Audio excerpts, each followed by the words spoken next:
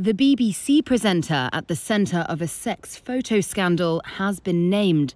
Huw Edwards, one of Britain's leading news anchors, was named by his wife as the man who's been accused of paying a teenager for sexually explicit photos. It ends days of speculation around a story that has dominated UK media. The news was announced on Wednesday by the BBC itself, alongside a statement from Huw Edwards' wife, Vicky Flynn. Huw is suffering from serious mental health issues. The events of the last few days have greatly worsened matters. He has suffered another serious episode and is now receiving inpatient hospital care, where he'll stay for the foreseeable future.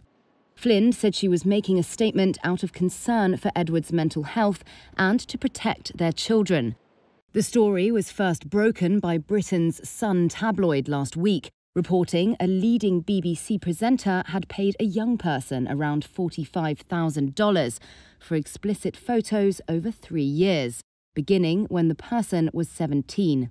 That detail was a focus of the media attention that followed, as the age of consent for sex in England is 16, but images of someone under 18 can be considered child pornography.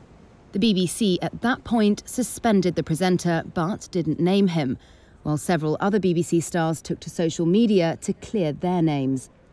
London's Metropolitan Police said on Wednesday it had concluded its assessment into the allegations and found that there was no indication a criminal offence had been committed.